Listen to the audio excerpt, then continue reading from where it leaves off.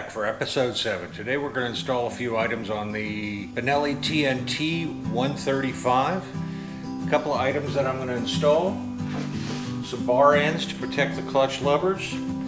These were ordered from AliExpress. I'll put the link down below. And of course they're copying Rizoma, which is a stellar upscale brand for mostly Italian bikes, but other bikes as well, regarding items that you can get to trim out your bike. Packaging on this is ridiculous, and I would argue that Rizoma has spent more on the packaging of their items than this entire item costs. So they're very expensive to buy the real deal. So yes, it's a knockoff on the brand. We're going to install some clutch and brake levers, and these are pretty slick. Yeah, they add to the green tones on the bike, but they also fold up in the event of an off so that they don't snap off, which is quite nice. They're adjustable as well, and we'll see how that goes on the installation. And lastly, I'm kind of excited about this one. I have a Puig windscreen. This is the street screen, naked screen, and it's in green. So let's get to it. A couple of footnotes here. A shout out to Cisco Julian, also known as Cisco San Jose. I'll leave a link to his channel down below in the description. He offered some great advice on the comments of my first TnT video, and after further research, he's a member on their Facebook page.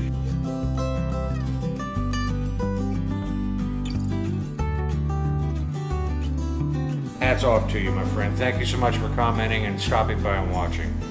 Also, a second shout out to Greg Pfaff. I don't know if I'm pronouncing your name right. On the Speedo DRD H1. This is a $70 device you can buy on Amazon that corrects your speed to the correct amount versus what it's showing. And I'm probably going to purchase that and do a video on the install on that and see how that goes. So thank you so much, Greg. Appreciate that as well. I'll leave a link to his YouTube channel down below as well. Big shout out to those two gentlemen. Lastly, I get a lot of friends that say, hey, does the TnT wheelie, does it do stoppies and things like that? This channel is about safe riding. Yes, I've done all those things in my life. I'm not going to candy coat it and lie. Been doing that for a long time on many different bikes, but I'm not going to promote it on this channel. I used to be a motorcycle safety foundation instructor, and kind of from that point forward in my life, I chose to be an advocate of safe riding to keep people alive. So I'm not going to clown around. Yes, you get a heck of a lot more subs and views if you're doing stunts and crazy things on your bike that are hair-raising, but I'm not going to promote that, and I hope you respect that. Thank you. First, we're going to install a ram ball mount. Just remove one of these handlebar bolts. And when you buy a ram ball, it comes with different size screws. Find the one that fits your bike. This one happens to work for mine. Just slip it in and pop her back on.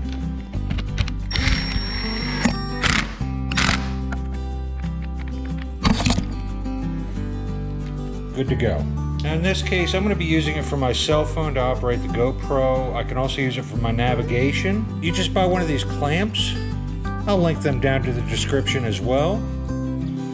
And here you have infinite adjustment to park your phone any way you want.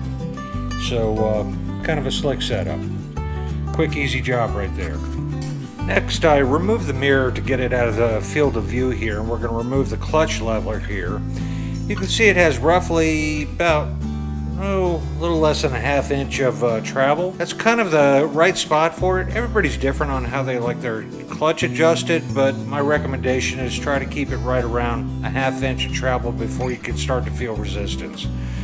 We pull this rubber boot back here, keeps it protected, and pull it back, and you loosen the tensioner adjustment right here, and we get some back it out to get some slack in there, and then run it all the way in to give you the most travel in the cable. Okay, next we're going to remove the pivoting screw. This is an Asian bike, so most of the, if not all the bolts should be metric on this bike. In this case, it's a 10 millimeter that bolt on the bottom that holds the pivoting screw for the clutch lever. We'll back that out gently.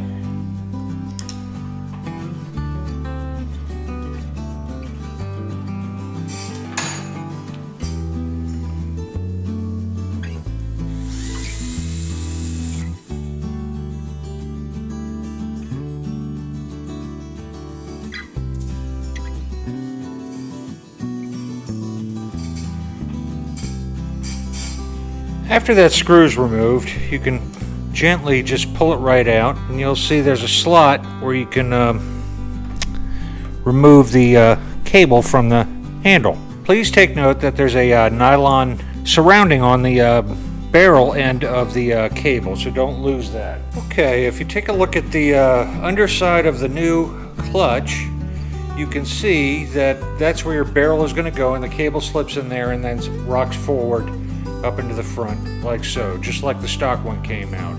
We're going to place some grease on both sides of this. In my particular case, I just happen to have a tub of Yamalu race grease, and we're going to put some on both sides and kind of squeeze some down into the metal, and that'll keep it nice and lubricated. Let's install that barrel cable. Should also mention that now would be a good time while you're digging into this to lube your cables, your clutch cable. So you might want to shoot it with, which I did, a shot of, in this case, Bel Ray is what I use, but any cable lube will do. That's just fine. Okay, I got the bolt started underneath. Let's center up. Feels pretty good. And all that's left is to adjust our cable. Okay, let's adjust the cable. Get it back to about a 1/2 inch. It's feeling pretty good.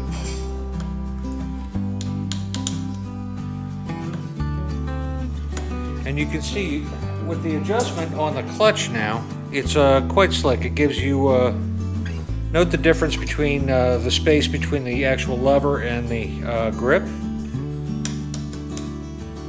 You get, maybe 3/4 of an inch throw there. Pretty slick. I like it. And in the event of an off and you tip over, this will kick up so that it doesn't snap off and leave you stranded on the road somewhere, unable to shift. So I like that idea. Nice. Okay, next we're going to place the bar end, and I want to take a moment to talk about that for just a second. These bar ends are actually weights, and they help reduce the vibration and the handlebars you feel from the engine. A lot of aftermarket bar end mirrors and things of that nature don't really have any weights inside there, so as a result, even though they feel they upgraded their bike with mirrors or something cool, only to find out that they got more vibration as a result. So let's remove these. You can see they're quite heavy, and if you take a look, this is actually a weight in itself that we're going to slip right in there.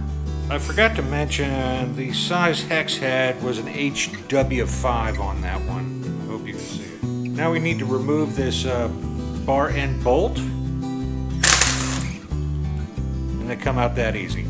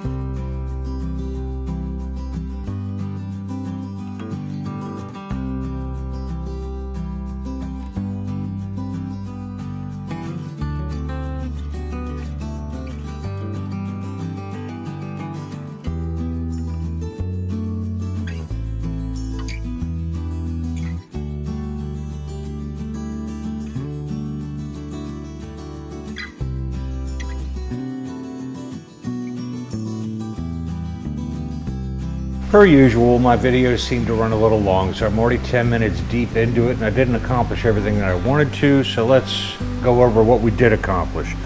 We installed the ram ball on the gooseneck, was able to make sure that I have the ability to host my camera, navigation, whatever I wish to mount up there, so camera, whatever.